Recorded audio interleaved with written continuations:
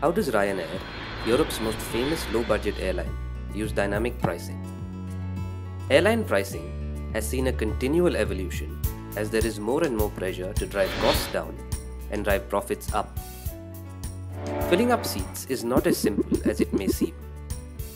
Every aircraft is classified into classes or blocks to maximize airline revenue. The typical Ryanair aircraft, the Boeing 737, has around 189 seats. The pricing strategy loosely follows a kind of blocking of different batches of seats that are then subject to external dynamic factors like the type of sector, maybe business or leisure, seasonality of demand, special events and holidays, historic booking trends, etc.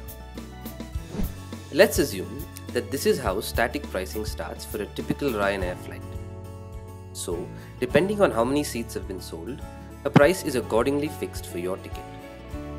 But of course, as the date of the flight comes closer, and if they've still not recovered the cost of making the flight, they may further pull down the numbers, so that instead of paying 60 euros for the 40 to 59 block or class, you pay 50 euros, and then 60 euros for the 60 to 99 block, and so on.